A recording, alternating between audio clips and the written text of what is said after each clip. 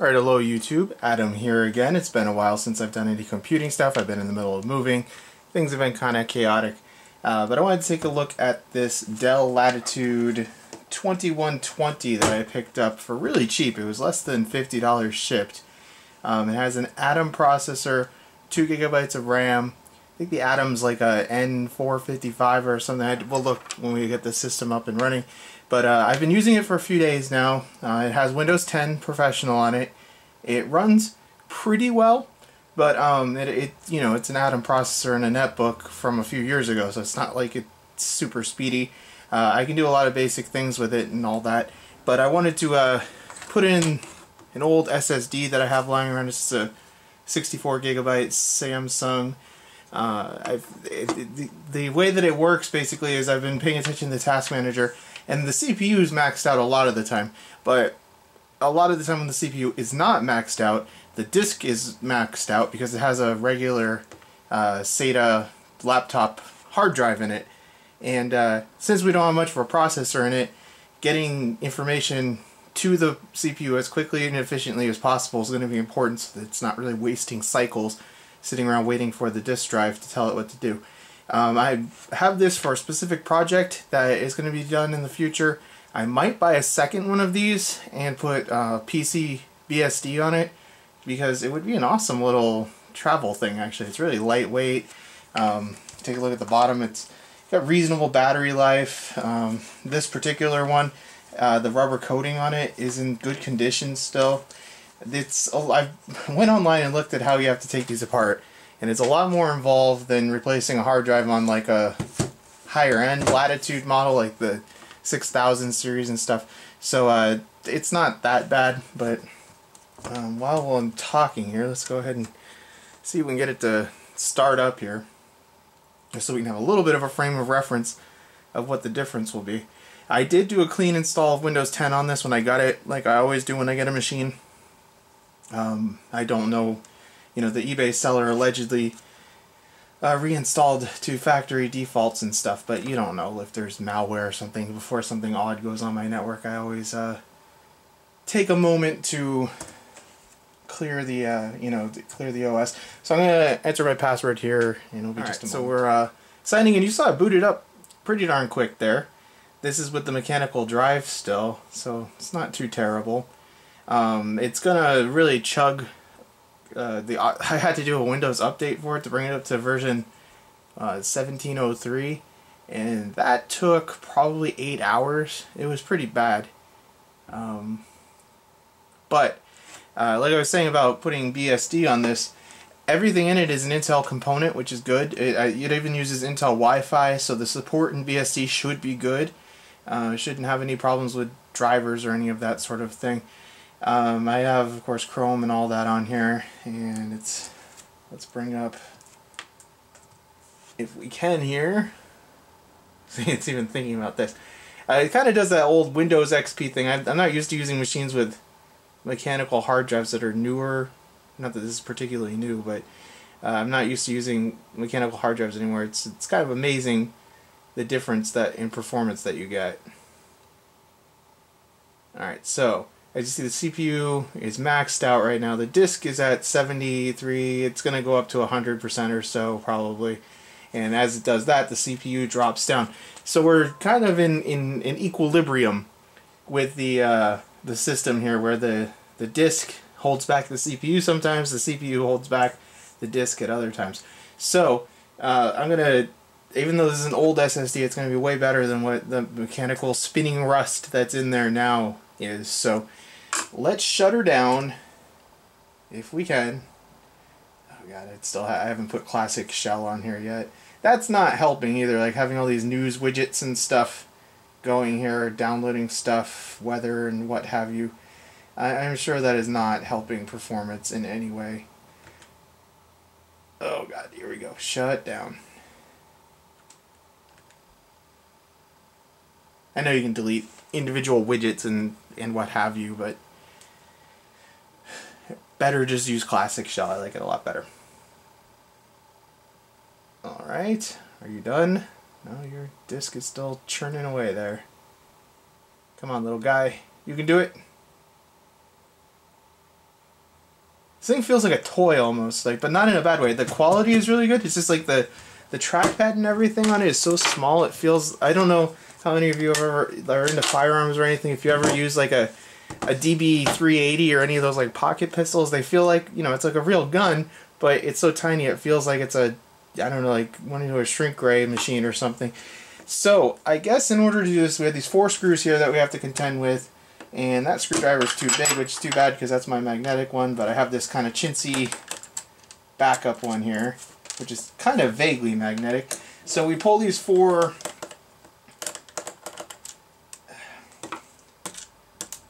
come on, there we go. We pull these 4 corners out, and I am going to just end up doing another clean install rather than cloning this drive or anything. It doesn't have anything particularly on it. It seems like it's better to just start from scratch with that. And now that we have those out, there are a couple of screws in the battery compartment here. That one seems like it's just not coming. I mean, it loosened, but it's staying down in its little hidey hole. Yeah, that one is good. Let's see if we can. Well, I guess they're happy where they are. We'll just keep an eye out if they come flying out. So we have to pry the keyboard off, which this part seems like it's going to be a little bit on the less pleasant side. I'm not sure if this is quite narrow enough to get under there. Being careful not to get on any of the keycaps here, because I'd rather not rip one of those off. Alright, I ended up just using a Mora knife, which isn't probably the best thing because it's sharp and pokey, and it's definitely not a non-marring item there, but it just didn't really do anything. So, pull this little ribbon cable off, set that aside, and we have an adventure. I wonder if those screws came out yet. No, they didn't. We have an adventure with a couple more screws here. I really like the higher end machines a lot better because there's pretty much one screw you undo and you get access to the memory, you get access to the hard disk. Much more pleasant. But at this point we should be in. Trying to be gentle here. Plastic clips and all. It's not exactly the strongest thing in the world, but we succeeded. Here's our nasty mechanical drive that we're going to get rid of. Looks like this could be equipped with wireless cellular, and it is not upgradable past the 2 gigabytes that it comes with. It only has the 1 SODIMM slot, and that's pretty much it. There's our Wi-Fi, CPU cooler. It's not really dusty or anything in here, so I don't really need to worry about blowing anything out. So, let's take a look at how this drive caddy is mounted. It looks like there's a screw maybe in each corner.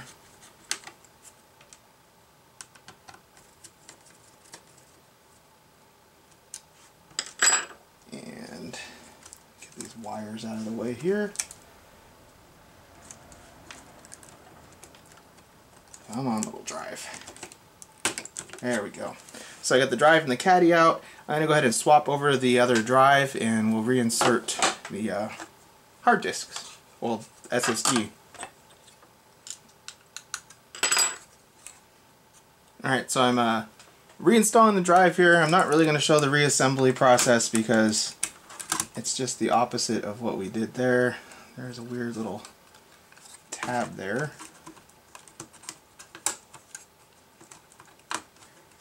Sometimes these are kind of tricky to get lined up, but we're good to go. So it should be all set up. Grab my screws and put this back in, and I will meet you probably at the BIOS screen. Just make sure this gets recognized. So I'll be back in a minute. Alright, so I got it, I believe, put back together. I'm going to go ahead and see if she'll ride again. There's still plastic clicking back together, but it's all pretty much where it should be. See if we destroyed it. There's probably already a version of Windows 10 on this drive. I have no idea Windows Server. Yeah, I don't know why I was doing experimenting with that. But we're not going to run Windows Server, obviously, on this. So, I'm going to go ahead and get my little USB drive going here and get this thing up and running. We'll take a look at the difference when we come back. Oh yeah, I also wanted to just... This is an iPad Retina, one of the older ones. It's this netbook thing. It's so tiny. It's weird. Also, I didn't really take a look at the ports when I was reviewing this earlier. We have a real Ethernet port, which is an Intel NIC, which is nice. Two USB on this side, VGA, USB, microphone, headphone on this side, and there is nothing on the back. It looks like it's updating the display driver. There is nothing on the back. This is weird plastic thing. I do think I am going to order at least one more, maybe two more of these because they're so cheap. I think I'm going to... This machine has a specific purpose that I'm going to put it to, which will be in a future video in the next couple months. I think I might get one of these just as a VPN machine that's going to be specifically... I don't really want all my traffic going through a VPN here because it slows it down and I don't want everything to think I'm in a different country. But there are certain services I use that I would like to anonymize a little bit. Also, I think I am going to probably get a BSD one, of the one that put free PC BSD on it. It should work. Sound drivers are always iffy, but it's Realtek. It's like the most generic sound driver in the world, so it probably works in PC BSD, but sound is always an issue in Linux and in... well, you can see this isn't going to go exactly at blistering speed, but it is starting to install. I'm just going to leave it for however long that takes. The hard drive here is a Seagate Momentous Thin 250 gigabyte hard drive. It was manufactured in August of 2012, so I'm sure this is original to the machine. Alright, so Windows completed the installation. It was weird because it's the first time I've done the newer version of the installation of Windows 10. Cortana talks during the setup part. It's kind of odd. I didn't record it because it's just that, but you can see OneDrive is updating. There's all kinds of crap downloading and updating. The disk usage, however, is down to almost nothing.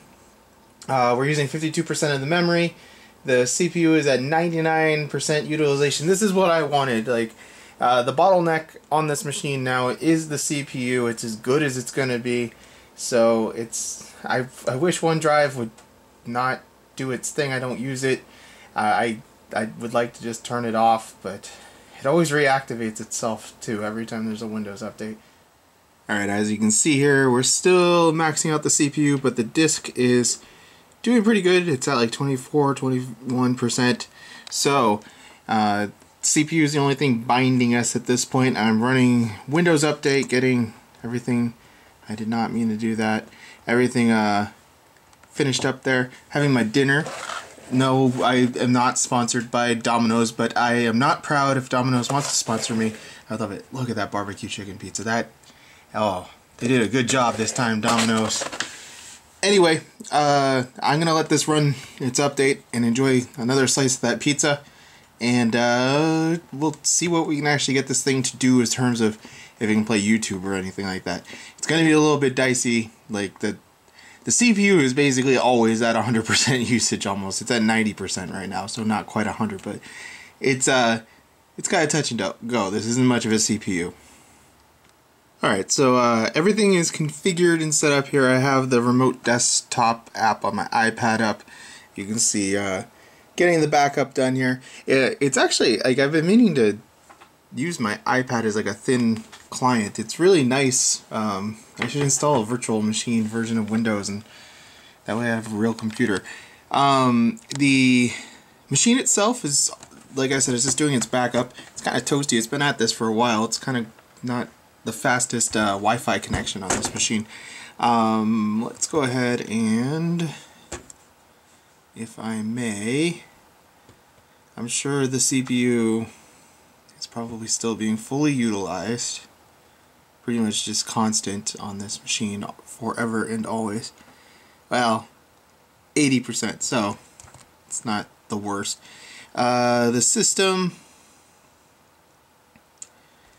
that is, yeah, there we go. Yeah, we have Windows 10 all up and running. It's joined my domain, and it's all activated and stuff. The display resolution on these is not very good. 1024 by 600. Sorry, I don't have the tripod set up, but it's kind of easier to work with this right now. And then finally, there was something I wanted to, that was not what I wanted to do. There's something I wanted to check in Device Manager still. You can see if you start doing multiple things, you run into trouble. But this is going to be used as part of a project that I have coming up. I'm going to mess around with some MIDI stuff in the future, and I wanted a a quiet machine for that, and this should fit the bill, I hope, well enough. I think I already looked at the display adapter. It looks like we have it's a 470 series SSD, so that's pretty darn old. I guess the last thing to try, which is probably going to go badly, considering that the CPU is pegged at 100% pretty much right now, is we should probably try to load some sort of YouTube video. Like I said, I have a feeling I tried this earlier when I was messing around, I'm not gonna lie, and video playback is a little bit on the terrible side, but this is not signed into my own YouTube or anything, so let's just search for something that I know I was just watching earlier that is in 1080p. Really? The search results aren't gonna... Oh my god, it's so bad.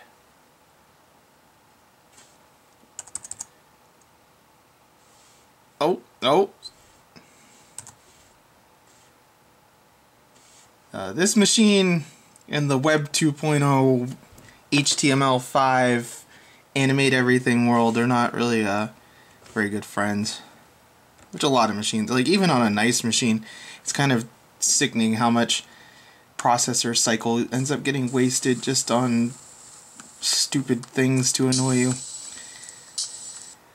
So you can see here, if we leave it minimized, you know, we don't try to go full screen. I think this is running at, what is this? Oh god, if I query it, it's gonna... So this is 480p. What happens if we full screen? Oh boy. Hear me, baby, hold together.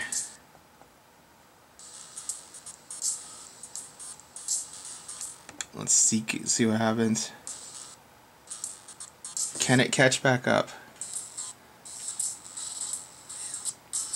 Kind of playing back at 480p, 720, not gonna happen. So definitely not a multimedia machine. That's not what this was intended for. I think these were used a lot in schools. This particular one is from a business. I don't know if they were even available in like consumer channels at all. I think it pretty much had to be like volume orders. But the only disappointment I really have is like on the back here. It's just the battery. There is no docking solution for this, which is kind of disappointing, but considering the value nature of this machine, not entirely surprising. But I think that's pretty much gonna wrap things up. I'm gonna let this just finish its backup.